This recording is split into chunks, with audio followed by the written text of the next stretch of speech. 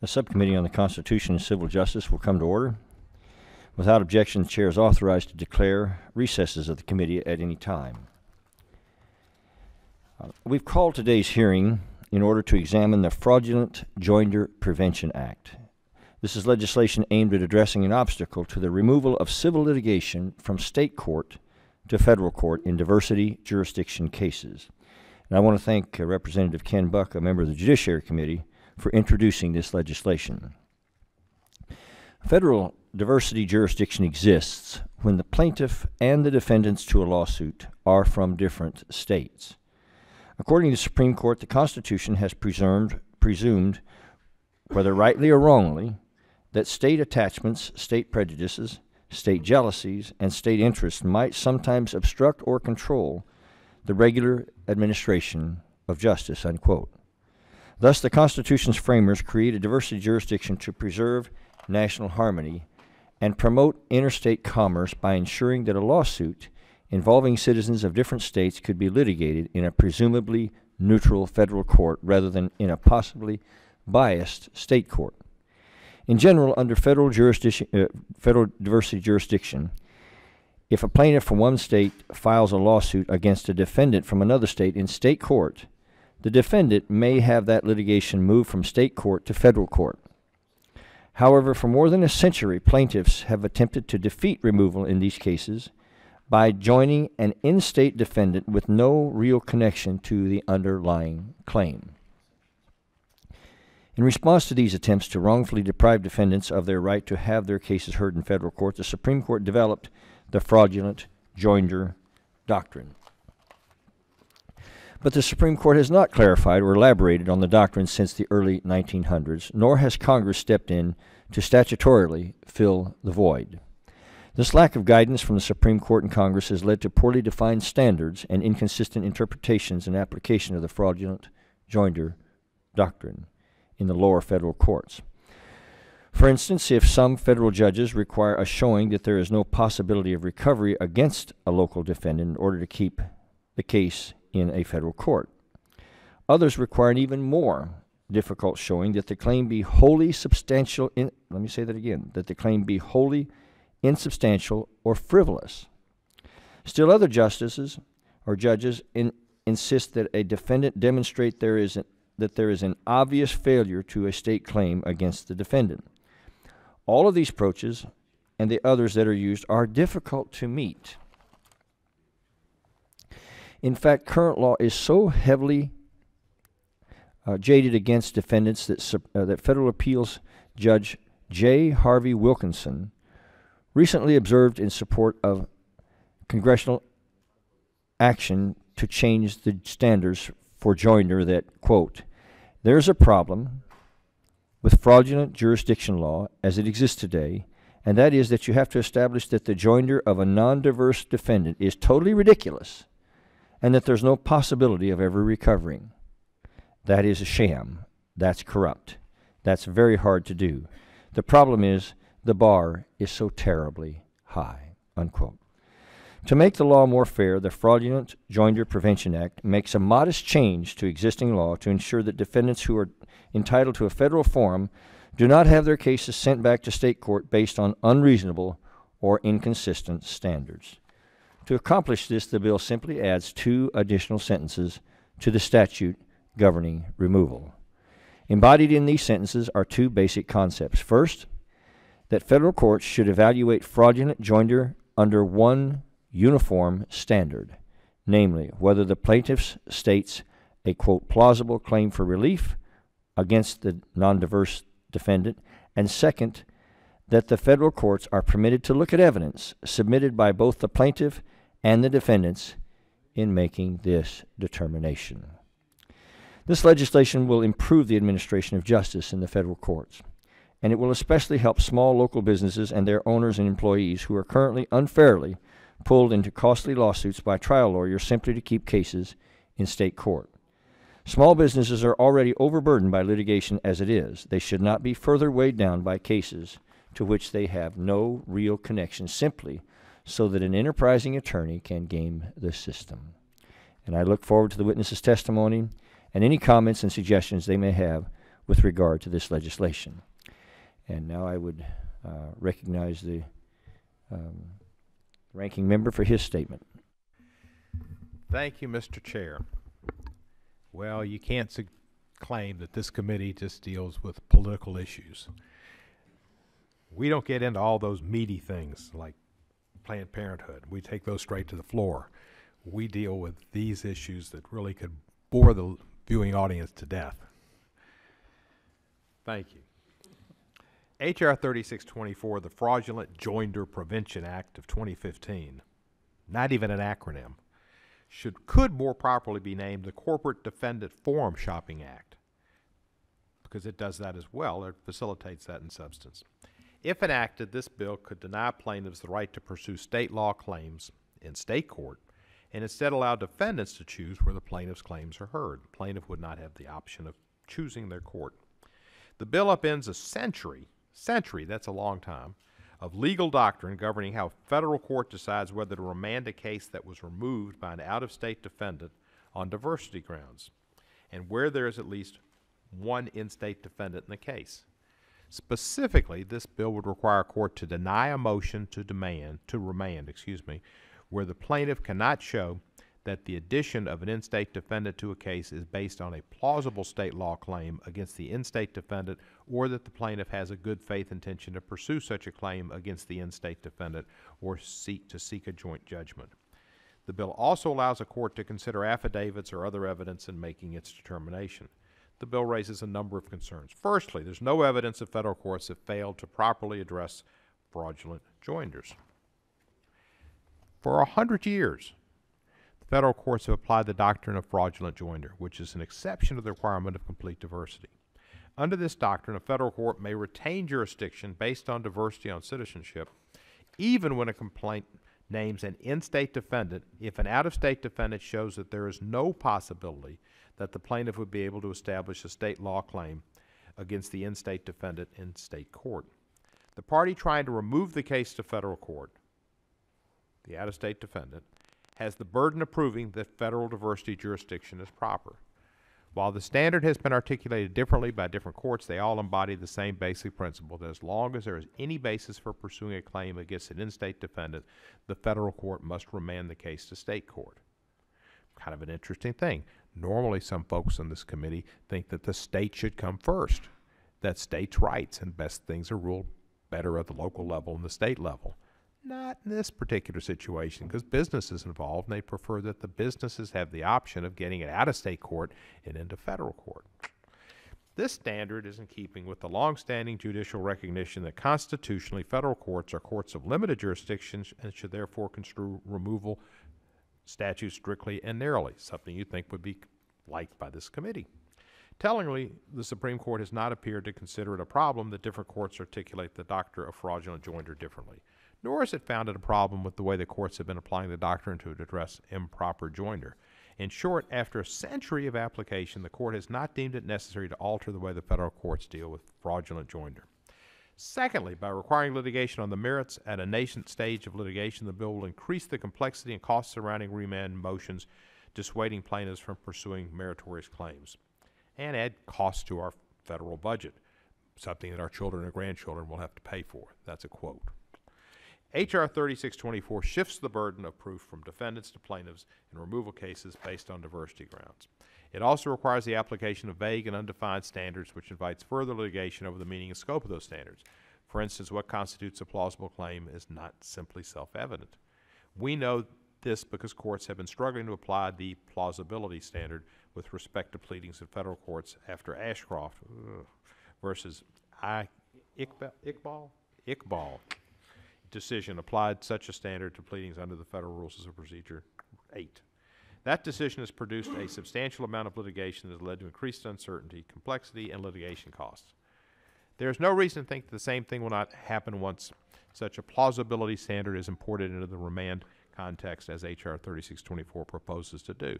Similarly, the bill's required inquiry into a plaintiff's subjective good faith intention will result in increased litigation, as the bill does not define the phrase quote, good faith intention, unquote, and is not used anywhere in Title 28. The increase in cost and complexity would not only drain limited resources of plaintiffs, but also burden already strained federal judicial resources. Finally, this bill offends federalism by denying state courts the ability to shape state law. State courts are the final authorities on state procedural and substantive law, and state law claims ought to be left to state courts except in the narrowest circumstances. This bill would further deny state courts that authority by making it easier for federal courts to retain jurisdiction where only state law claims are at issue. H.R. 3624 represents just the latest in a long line of attempts to deny plaintiffs access to state courts and to extend inappropriately the reach of federal courts into state law matters. But it's good that we are not, what is it, the hobgoblin of simple minds? Consistency. We're not in that terms. We get out of that. So that's a wonderful thing. Those reasons, though, I oppose the bill.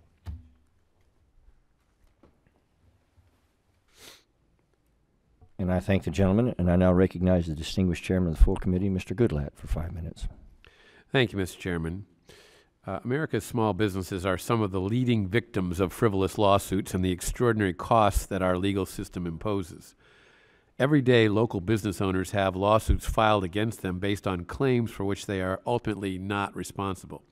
These lawsuits impose a tremendous burden on small businesses and on our economy as a whole, as America's small businesses are major drivers of the U.S. economy. Just 2 weeks ago, the House passed the Lawsuit Abuse Reduction Act to help rein in frivolous lawsuits. Enactment of that legislation will help eliminate some of the abuses that exist in the federal legal system that harm small businesses in particular. The bill we are examining today, the Fraudulent Joinder Prevention Act, will also help address a litigation abuse that regularly drags small businesses into court to answer for claims to which they have no real connection. In order to avoid the jurisdiction of the federal courts, plaintiffs' attorneys regularly join in-state defendants to the lawsuits they file in state court, even if the in-state defendants' connections to the controversy are minimal or non-existent. Typically, the fraudulently joined in-state defendant is a small business or the owner or employee of a small business. Ultimately, these in-state defendants may not face any liability as a result of being named as a defendant, but that does not prevent them from having to spend money to hire a lawyer and taking valuable time away from running their businesses to deal with matters related to a lawsuit. Plaintiffs' attorneys join these basically unconnected in-state defendants to their lawsuits because the current rules for determining whether fraudulent joinder has occurred provide little disincentive to adding an in-state defendant, no matter how frivolous the claim is against that defendant. In fact, the system actually encourages plaintiffs to fight to get their cases sent back to state court once they are removed to federal court by providing that plaintiffs may have their attorney's fees reimbursed if a case is remanded back to state court. The Fraudulent Joinder Prevention Act attempts to bring some balance to the federal court's determination over whether a case that has been removed from state to federal court should remain in federal court. It does this by making a modest change to the statute that governs the fraudulent joinder determination. The change is modest because it merely requires federal judges to apply concepts to the fraudulent joinder determination that they already regularly use in other areas of the law. The bill provides that the standard judges are to use in determining whether a defendant has been fraudulently joined is whether the plaintiff states a plausible claim for relief against an in-state defendant. This plausible claim for relief standard is already used by federal judges in determining whether to grant motions to dismiss. Additionally, the bill allows judges to determine whether the claims against an in-state defendant are made in good faith. Again, judges are already asked in other areas of the law to examine a party's good or bad faith. Nothing in this bill forces a judge to decide issues in favor of a defendant or creates a new standard that federal judges and litigants are not already familiar with. I look forward to the witnesses' testimony on this common sense legislative proposal and any suggestions that they may have for ways this legislation can be improved. Finally, I want to thank Representative Buck for introducing this bill to help level the playing field for defendants when questions regarding fraudulent joinder arise. And I yield back. And I thank the gentleman and would now yield to the ranking member of the committee, Mr. Conyers from Michigan. I want to thank the chairman and welcome all the witnesses. As with the Class Action Fairness Act, once again, we consider legislation really designed to deny access to justice for potentially millions of plaintiffs seeking relief under state law in state court.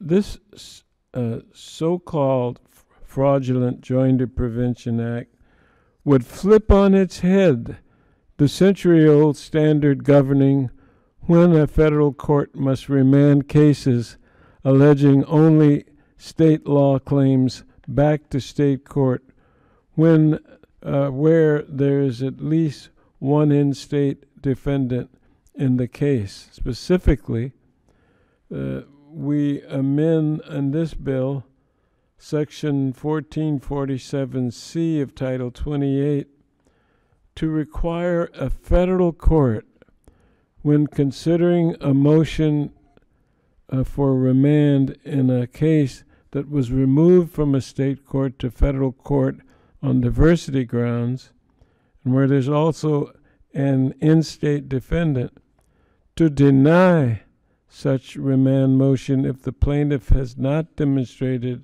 that there is a, quote, plausible claim for relief against, end quote, an in-state defendant, or that the plaintiff had a good faith intention to prosecute the action against each in-state defendant or to seek a joint judgment. There are three problems raised with the measure before us. The first, of course, is that the bill attempts to solve a non-existent problem. The doctrine of fraudulent joinder, which federal courts have been applying, as has been already remarked, for more than a century, governs when a federal court may ignore, for the purpose of retaining jurisdiction, an in-state defendant in a state law case that's been removed to federal court solely on diversity grounds. The bill's proponents claim that this legislation is necessary because the fraudulent joinder doctrine has been articulated differently by different courts. Yet, these are basically distinctions without a difference. All courts must consider whether there is some basis in law and fact for a plaintiff to pursue a claim against an in-state defendant. If there is, then the federal court must remand the case back to state court. If uniformity were truly the concern of the bill's proponents, the legislation would simply pick one of the existing articulations of the fraudulent joinder standard and codify it into law. Instead, it is clear from the bill's radical changes to long-standing jurisdictional practice that the true purpose of this measure is simply to stifle the ability of plaintiffs to have their choice of forum and possibly even their day in court. In addition, the bill would sharply increase the cost of litigation for plaintiffs and increase the resource burdens on federal courts. The bill requires a court to engage in a substantial merits inquiry at a case's initial procedural stage without the benefit of any substantial discovery. This requirement would undoubtedly generate more uncertainty, more costs, and more unnecessary complexity at such an early stage of the litigation.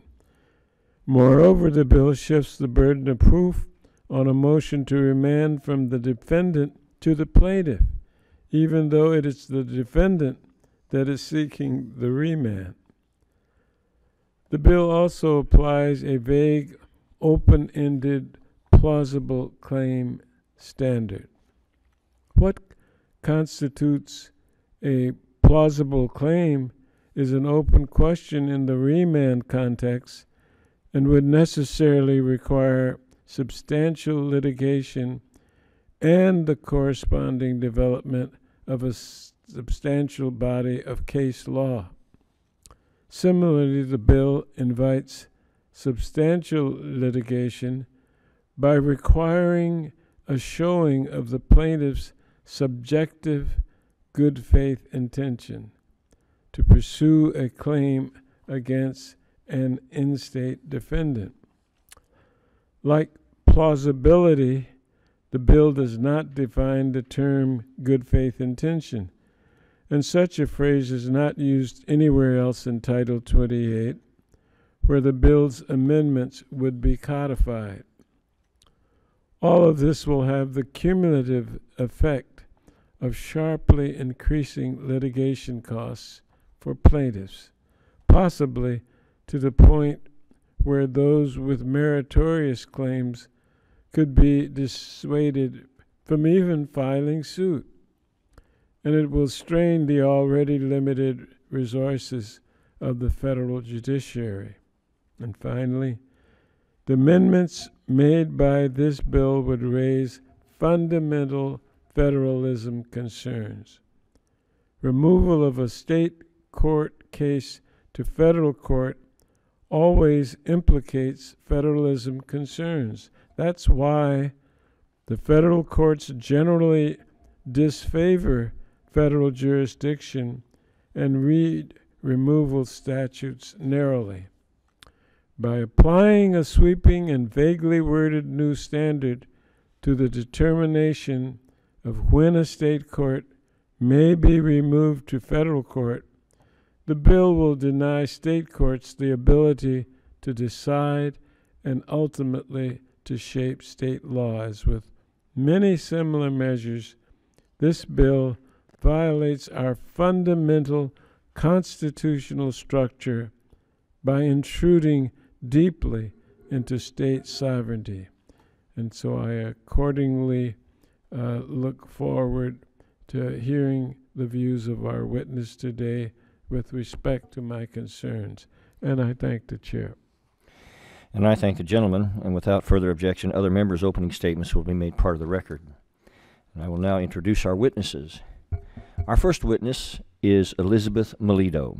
Ms. Melito served as Senior Executive Counsel with the National Federation of Independent Business Small Business Legal Center, a position that she has held since March of 2004.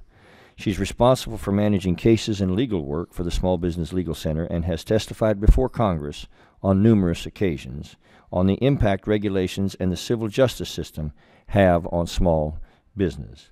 Ms. Melito previously worked as a trial attorney and has an extensive background in tort, medical, malpractice, employment, and labor law. Welcome. Our second witness is Lonnie Hoffman. Professor Hoffman is the Associate Dean and Law Foundation Professor at the University of Houston Law Center. He's a specialist on procedural law in federal courts and state courts and has authored numerous law review articles. Professor Hoffman has testified before Congress and lectured around the world on civil litigation subject. He's a member of the Supreme Court of Texas Rules Advisory Committee and editor-in-chief of The Advocate, a quarterly journal published by the litigation section of the State Bar of Texas. Welcome, sir. Our final witness is Carrie Silverman, a partner at the law firm Shook, Hardy, and Bacon in Washington, D.C. Mr. Silverman's public policy work focuses on civil justice reform, and he has published over 25 articles in prominent law journals. He regularly authors amicus briefs on behalf of national businesses, trade, and other advocacy groups in cases before the U.S. Supreme Court and state high courts. Mr. Silverman has testified before Congress and most state legislatures and is an adjunct professor at the George Washington University Law School. Now, each of the witnesses' written statements will be entered into the record in its entirety, and I would ask that each of you summarize your testimony in 5 minutes or less. To help you stay within that time, there is a timing light in front of you. The light will switch from green to yellow, indicating that you have 1 minute to conclude your testimony. When the light turns red, it indicates that the witness's 5 minutes have expired. And so before I recognize the witnesses, it is the tradition of the subcommittee that they be sworn. So if you'd please stand to be sworn.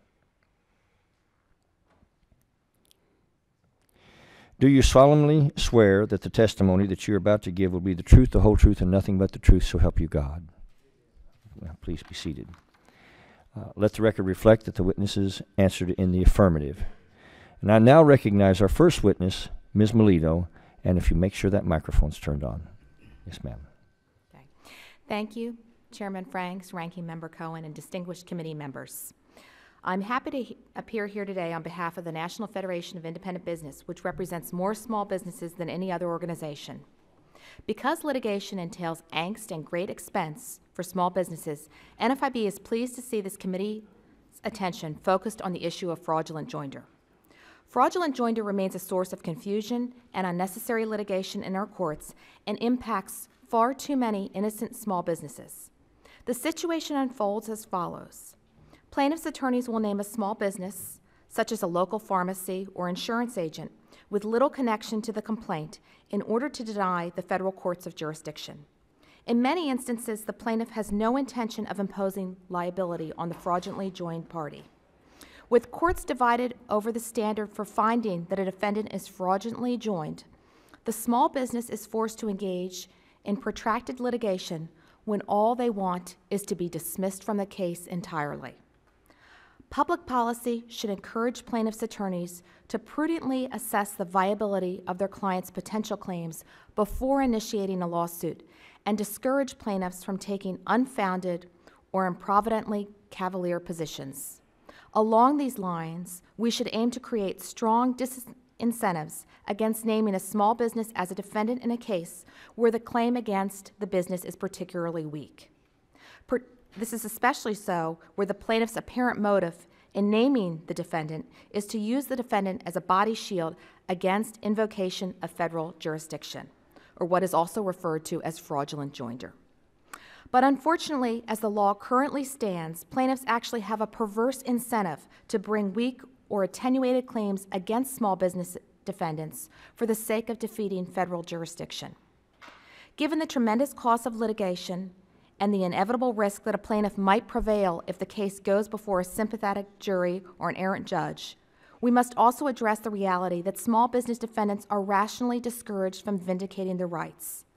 And so long as this remains true, plaintiffs' attorneys will inevitably weigh the benefit of pursuing a questionable defendant as outweighing the risks. Accordingly, NFIB supports the Fraudulent Joinder Prevention Act, which would provide greater clarity in the law on removal and reduce litigation. It would accomplish these things by requiring that a federal court considering a motion for remand determine whether the complaint states a plausible claim for relief against the non-diverse defendant. This language would eliminate the current legal standards that strongly favor plaintiffs' motions for remand. The court would also be able to consider whether the plaintiff has a good faith intention to prosecute the action against the non-diverse defendant or to seek judgment against the non-diverse defendant. This bill is straightforward and offers a simple and common sense fix for a problem that has generated much confusion and unnecessary litigation in federal courts at the expense of small businesses. On behalf of America's small business owners, I thank the subcommittee for holding this hearing and inviting me to testify. I'm happy to answer your questions. Thank you, Ms. Melito. And I would now recognize our second witness, Mr. Hoffman. And if you make sure that microphone's on. Yes, sir. Chairman Frank, Ranking Member Cohen, members of How's that? Better? Chairman Franks, Ranking Member Cohen, members of the committee, thank you for inviting me to testify today. I have three brief but important points I want to make that I hope everyone on the committee will consider as they're considering this legislation. I hope in particular proponents of the bill will consider them seriously. First, as Representatives Cohen and Conyers have already pointed out, there is no need for this bill. Fraudulent joinder law is well settled, but I want to expand on that point a bit further. Under fraudulent joinder law today, while it is certainly true that the defendant has a heavy burden to meet to show that fraudulent joinder exists, which is as it should be, that burden is hardly insurmountable. For every story of a non-diverse defendant found to have been properly joined, I can cite an equal number where the court found that the plaintiff's claim had no reasonable basis under the substantive law. This makes a couple of things clear, and the first, I think, is that we should be wary against legislating by anecdote. It also suggests that for those who support the bill, their real beef isn't with fraudulent joinder law or with the way that judges apply it. Instead, it's with the substantive law itself that this Congress and state legislatures have enacted to protect citizens. Courts find fraudulent joinder when the substantive law allows recovery, and they find, when the substantive law allows recovery, they find joinder proper, and they find fraudulent joinder when it does not. There is no need to change fraudulent joinder law. If proponents are unhappy with the substantive law, then that's what they need to be talking about. Of course, they're not, because they know there's not a lot of political support for taking away substantive rights. And so it turns out to be much easier to talk about technical procedural reform. Which brings me to the second point I want to make. Whatever one thinks about current law, this bill would not achieve the uniformity that is supposedly desired. One problem is, as noted earlier, the bill would force courts to determine what the word, quote, plausible means. This is very hard to do. And we already know this. We don't have to guess because of the Supreme Court's plausibility cases, the Bell Atlantic versus Twombly case from 2007 and the Ashcroft versus Iqbal case from 2009. These cases have spawned decisions from the lower courts almost too numerous to count. Do you know that last week the count on Iqbal was that there were 85,000 cases that had cited it? It had become the #1 most cited case in the history of all cases being cited, and that's in less than 6 years. The record holder that it replaced had held that position, but it took it 25 years to get there, the Anderson versus Liberty Lobby case. And this deluge of cases applying the court's ambiguous plausibility test hasn't brought uniformity to pleading law. Instead, what counts as plausible varies often greatly from circuit to circuit. In addition to having to figure out what plausible means, courts would also have to determine what the plaintiff's good faith was.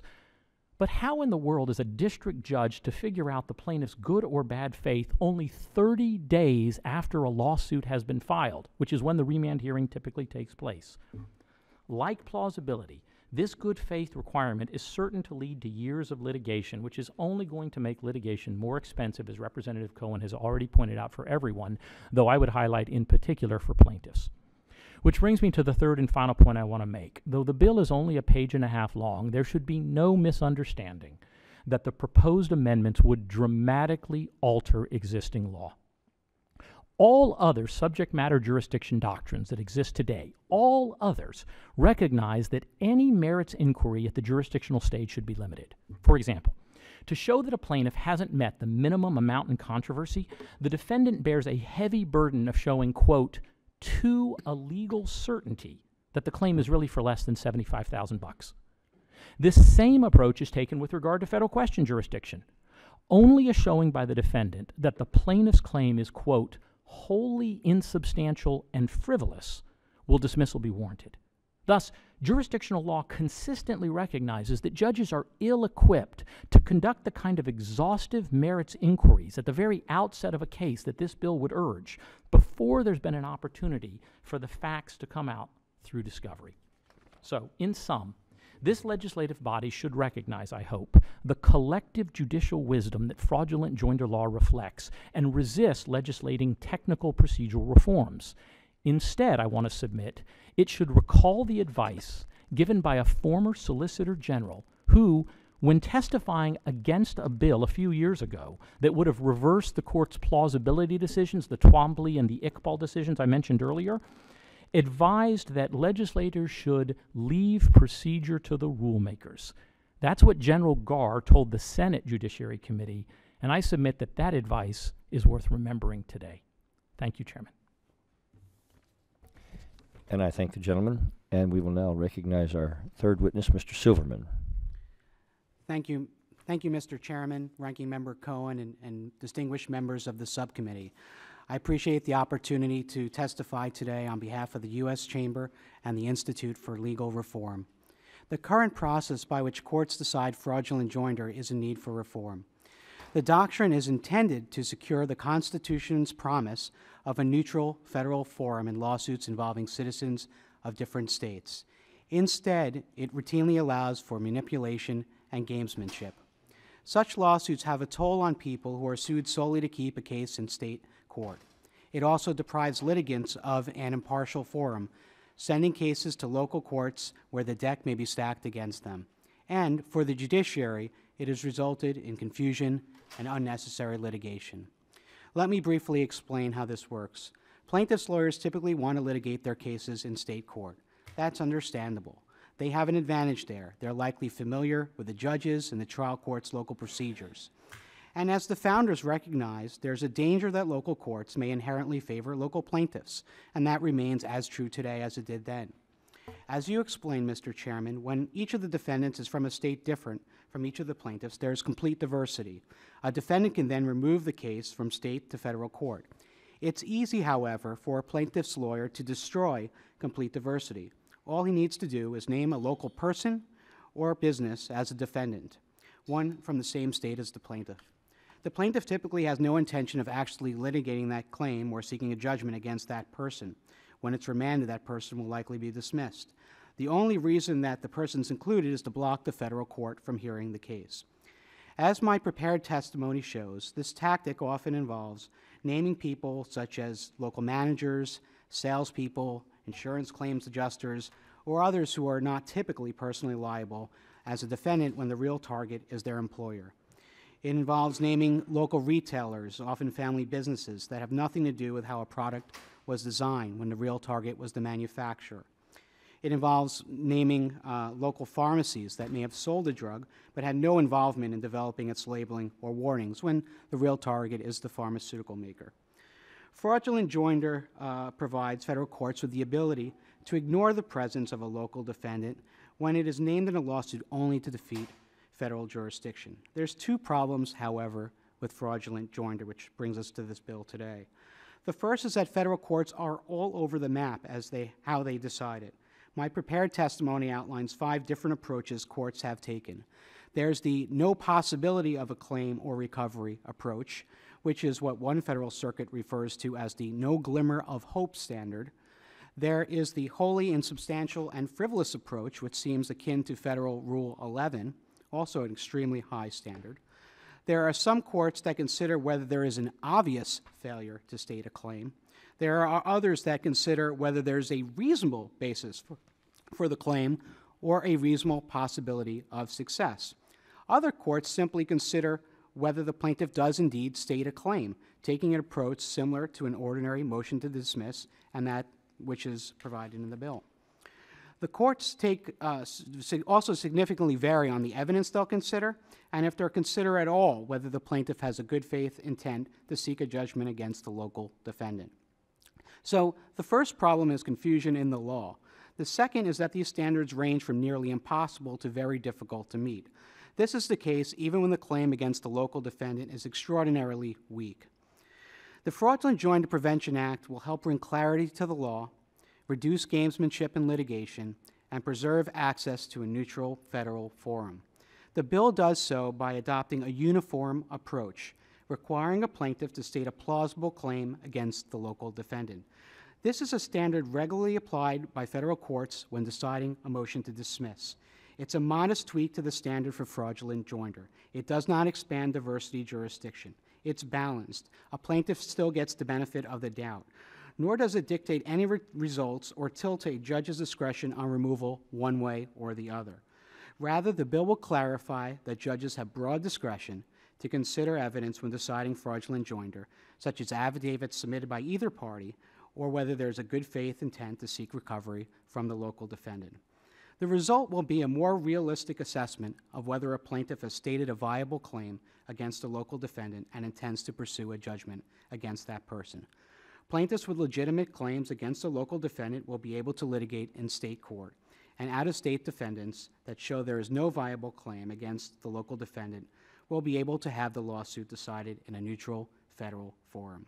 Thank you again for holding this hearing and inviting me to testify today. I welcome your questions. Thank you, Mr. Silverman. Thank you all for your testimony. We will now proceed under the 5-minute rule with questions, and I will begin by recognizing myself for 5 minutes. My first question is to you, Ms. Melito. In his written testimony, Professor Hoffman discusses the cost that he argues this bill may impose upon plaintiffs and the courts. Could you please elaborate further on the very real cost that the current fraudulent joinder standard imposes on American small businesses? Yes, thank you very much for that question. In my remarks, I noted that the litigation brings great angst and expense to small business owners. And in my time at NFIB, which is now over 10 years, I talk with business owners too often who are named as a defendant in a lawsuit. And my discussions with them mirror the findings that the Small Business Administration found in a study they conducted a few years ago to determine what is the real impact of litigation on small businesses. And they found there's really 4 things. There's financial expense, there's an emotional expense, there's changes to how a business operates, including a wariness, unfortunately, that develops with their customers. I mean, I find this when I talk with business owners, too. It's who do we trust anymore? Who's going to be, you know, are they going to target us? Who's the customers that I can trust there, too? And then the final thing, and this is a very real concern with small businesses in this day and age of social media, is damage to the business's reputation. And that goes back, too, to the financial cost, but it's kind of a separate thing, too. There's real damage to a business's reputation when they're named as a defendant in litigation, you know, alongside of, say, you know, a big pharmaceutical company, and then you have, you know, the local drugstore name, too. It makes the papers, and that is a real concern for small business owners. Thank you. Well, thank you, Mr. Silverman. In his testimony, Professor Hoffman asserts that fraudulent joinder law is applied uniformly with some minor variances based on semantics. Do you agree with that the standard federal judges apply to decide the fraudulent joinder question is uniform across the federal courts, and that any difference between the standard applied is merely semantics? Mr. Chairman, I would respectfully disagree. What I've seen in my research is even within a federal circuit, the standard varies significantly from case to case. Even as many courts seem to follow the no possibility of a claim approach, those same courts go on to define that possibility very differently, whether it's a reasonable possibility, absolutely no possibility, or no glimmer of hope. And some are looking at it in the plain way of whether there is actually a claim at all. I don't think it's just semantics. I think there's a great amount of variation that leads, and I think the evidence shows, leads to different results. My prepared testimony cites at least 3 law review articles that provide, that recognize these significant variations and that they're a problem. I also believe that Professor Arthur Hellman of the University of Pittsburgh School of Law submitted prepared testimony that agrees with that assessment. Well, let me follow up. The Fraudulent Joinder Prevention Act essentially makes 3 changes regarding the federal court's fraudulent joinder determination. And number 1, it permits judges to look at affidavits and other evidence.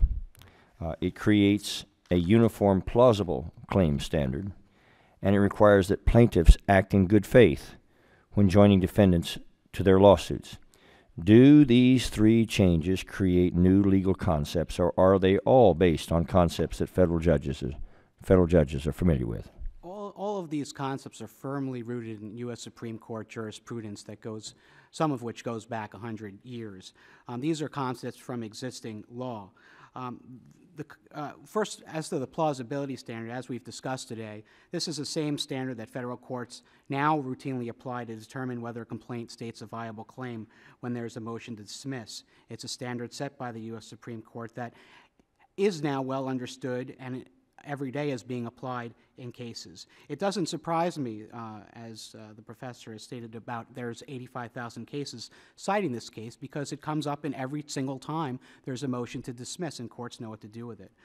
As to the affidavits and other evidence, this is more a clarification or codification of existing law than a change. Most courts are already considering these materials when deciding fraudulent joinder. With respect to good faith, the Supreme Court has said in cases dating back to 1921 and 1931 that courts, when deciding fraudulent joinder, can look at the good faith in bringing a claim against that local defendant and seeking a judgment. This would just codify that and clarify that it applies, because not all courts are looking at it. Well, thank you, Mr. Silverman. I'm now going to recognize the ranking member for 5 minutes for his questions. Thank you, Mr. Chair. Professor Hoffman, you teach at the University of Houston Law School. I do. I have recently stepped down as the associate dean, so should clarify the chairman's remarks. A happy change. I'm no longer the associate dean, and now I get to return just to my regular life and not take care of everybody else's. You're the John Boehner of Houston. Yes. When you go back to your class, what will you tell them about this hearing and the law that we discussed and the reasons why you think this even came to a hearing in the United States Congress? So the issues that we talk about are exactly the issues that we talk about every day in my course. Subject matter, removal, pleading standards. I mean, every one of these we either have talked about or are on the syllabus to talk about. This is very familiar law. As I tried to indicate in my remarks, specifically on fraudulent joinder, in terms of how old it is, courts have been applying it for a long time, and with thousands of cases, it should come as no surprise that there are variances in language. I quote a Fifth Circuit case, for instance, that even goes out of its way to point out that just within that one circuit, some of the courts say no possibility, as Mr. Silverman pointed out, and others say things like, no reasonable basis or, no reasonable possibility. And then the Fifth Circuit goes on to say those standards are interchangeable.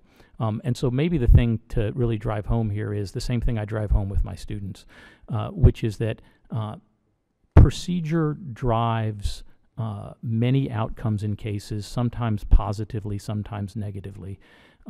The concern that we should always have whenever we reform procedure or try to think about making reforms is whether in doing so we're changing the balance of power in some way that makes it harder. And what I fear is that in a circumstance like this, where the real issue is the substantive law, as I indicated earlier, that we're really focused in the wrong place. And again, just to make one other point about that, to make sure that that point is clear, regardless of what the semantic standard is, Representative Cohen, with fraudulent joinder, what really happens is when courts find that the substantive law provides a right for relief, they find there's no fraudulent joinder and they send it back. And conversely, when they find that there is no reasonable chance of recovery because the law doesn't provide a right to recover, they find appropriately that fraudulent joinder has occurred.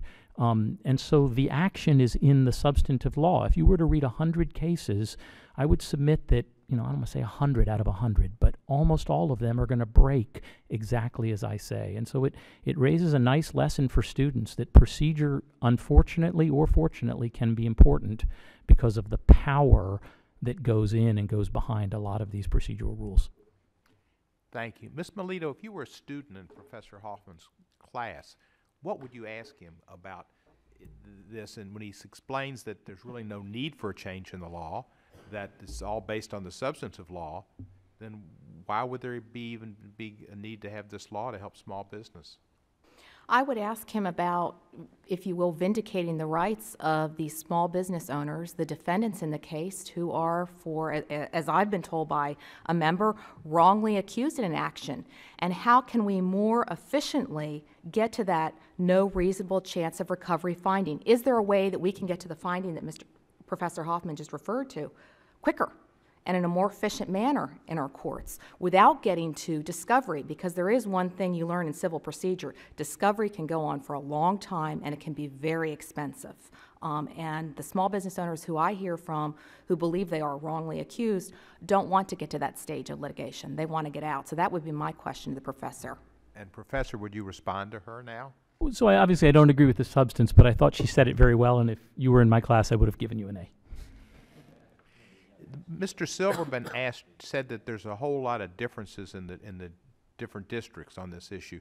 Aren't there a lot of differences in districts on other issues as well?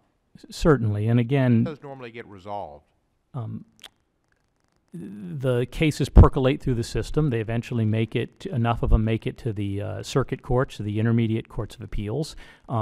Sometimes there is agreement within those courts, sometimes there isn't. When there isn't, once in a blue moon, the Supreme Court uses one of its very, very few, right, it only hears about 70 cases a year nowadays, so it can't resolve all these issues, but occasionally it does. Plausibility is a good example of that. This notion that we're doing it a lot and therefore we know what we're doing,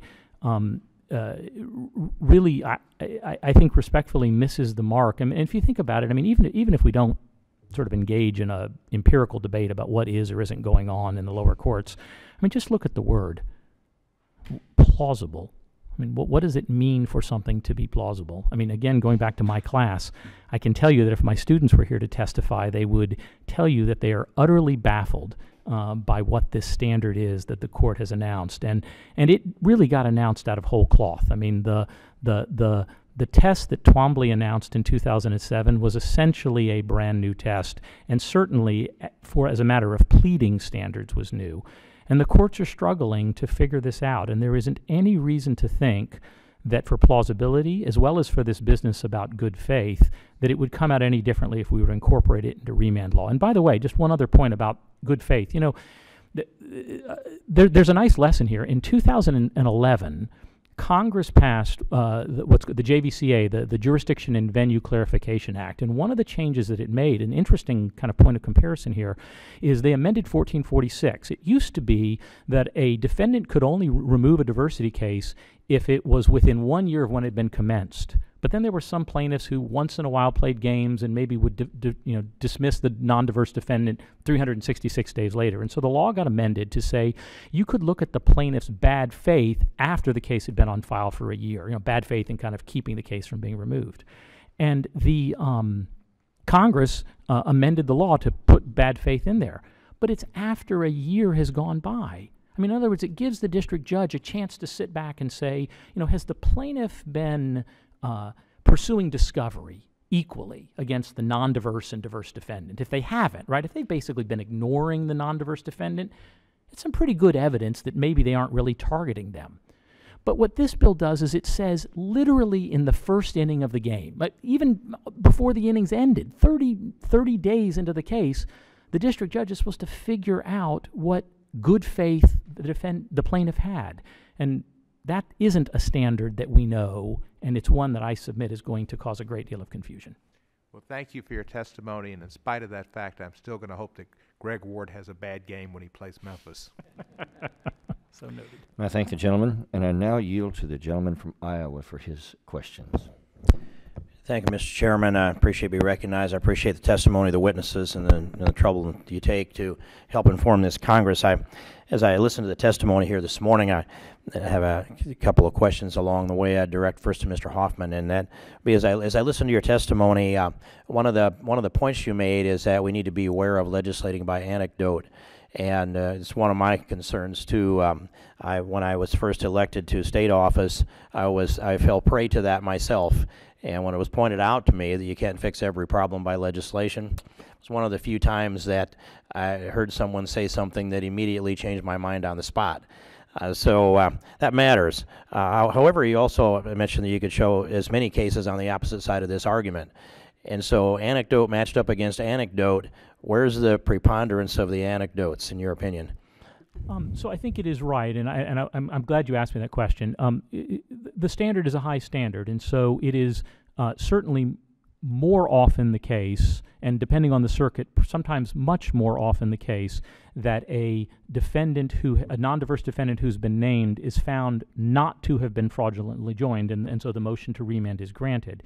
My point is only to say it's a big litigation system. It's a big country. We have lots of cases, and I have no doubt that there are cases where judges have made a mistake on one side. My point is only that there are just as many, and I'm happy to give examples, but again, to your point, there's a danger if we focus only on the examples. I think instead I'd go this way with it, is that we're talking about justice here on the Judiciary Committee. And when we talk about justice, it's not something we do weigh as far as the preponderance of the anecdotes that we have. It should be what is the best thing we can do to bring out the maximum amount of justice and equity. And I'm one of those people that I forbid my staff to use the word fair, which I didn't notice anybody using this morning, because you can't define that. It's got multiple utilizations in code, but there's no consistent definition of fair. So we should be providing justice and equity. What provides justice and equity? The other two witnesses would argue this bill does. You argue that it's too complex, and we should trust the collective judicial wisdom. And That's a little bit harder to swallow here in the aftermath of some of the Supreme Court decisions that have come down lately, the collective judicial wisdom. But I would just make the point that I don't hear anyone testifying that there's any reservations about Congress's constitutional authority to write these regulations. There's no one among the panel that would make that case, is there? No, the only point, to the extent that I've made one, Representative King, in my written testimony, I didn't say anything today, is I think there are concerns about the federalism issues because of the nature of what happens. But I want to be clear in that I don't think there's for example, an Article 3 issue involved here as to the kind of the scope. And that was my point. I just wanted to establish that we don't have a disagreement on Article 3 authority. We do not. And I certainly agree. But you made another point about the definition of the word plausible, that it's not defined. And so isn't it true that under current practice then plausible is defined by each judge? That would be some of the essence of your testimony, as I understand. It is. The only thing I'll add is, and in reference to your last remarks, despite perhaps your fear of the collective judicial wisdom, the Supreme Court in both Twombly and Iqbal advised us that plausibility is determined by a judge's judicial wisdom and common sense. Which means they know it when they see it. So perhaps proponents of the bill should pause. I think you do get my point on that, Mr. Hoffman. So let me make another point then while we have an opportunity here. I have with me a quote from Fourth Circuit Judge J. Harvey Wilkinson, which you apparently are familiar with, recently observed this with regard to the Joinder issue. There is a problem, quote, there is a problem with fraudulent jurisdiction law as it exists today, and that is that you have to establish that the joinder of a non-diverse defendant is totally ridiculous and that there's no possibility of ever recovering, that it's a sham, that it's corrupt. That's very hard to do. The problem is the bar is so terribly high, close quote. Don't we have the presumption in the favor of the fraudulent defendants that would join this? And isn't the burden too high? And you said it's complex, and there are anecdotes on either side of this. But in the end, if we're after justice and equity, if it gets to be a burden to litigate through that, and the argument to simplify our system doesn't argue necessarily in favor of justice, would you agree with that? Thank you for your question. Let me see if I can try to answer it this way. First of all, in terms of Judge Wilkinson's remarks, I don't know when they were made, whether he was speaking to a Federalist Society group or whether he was, I suspect it's not from a judicial opinion. Obviously, we know there are many, many judicial opinions. I mean, it's valid almost point. count. So I just don't know, so I can't speak to it. In terms of the substantive part of your question, Representative King, my answer to you, I think, and I'll try to be very, very brief on this, is really to track what I said before. To the extent that there's an issue, and I submit there isn't, but to the extent that this committee or proponents of the bill think there's an issue, the issue doesn't lie with fraudulent joinder law or with how judges are applying it in their particular places, but rather it is with the substantive law. And what I meant by that, and just to expound that point, the way, regardless of how the standard is, whether it's no possibility, reasonable possibility, whatever it is for figuring out whether a defendant has been improperly joined, the cases turn almost exclusively on this question of whether or not the law allows recovery. And so I'll give you, this is not to legislate by anecdote, but I'll just give you one example to try to put some meat on the bones of what I'm trying to say. So there was a case out of Mississippi just a couple of years ago where there was a woman who was in a nursing home and terrible things happened to her. She was deprived of water, she had multiple falls and bruises, and so anyway, she ends up suing the nursing home, and she also sues the administrators, the folks who are running the home. And they're, of course, the non-diverse defendants. So the administrators bring a motion saying, they remove it, and in response to the motion to remand, they say we were fraudulently joined. And their argument is, they say, because we can't be held liable unless we actually were the ones who physically injured the plaintiff. And what the court ends up ruling is that under Mississippi law, physical injury is not the only requirement for holding a supervisor liable. And so the point is, to the extent there's an issue, they may have a beef with Mississippi law. Maybe it goes too far, maybe it doesn't, but it's not a fraudulent joinder issue. Well, and not disagreeing with the point that's in the heart of that and recognizing that the clock has wound down, I have other curiosities about this I'll seek to examine, but I want to thank all the witnesses and the chairman and yield back the balance of my time. And I thank the gentleman, and I suppose when it comes to plausibility, we can explain it to the judges, but perhaps we can't understand it for them as well. This concludes today's hearing, and thanks to all of our witnesses for attending. Without objection, all members will have 5 legislative days to submit additional written questions for the witnesses or additional materials for the record. And again, I thank the witnesses, I thank the members, and I thank the audience. This hearing is adjourned.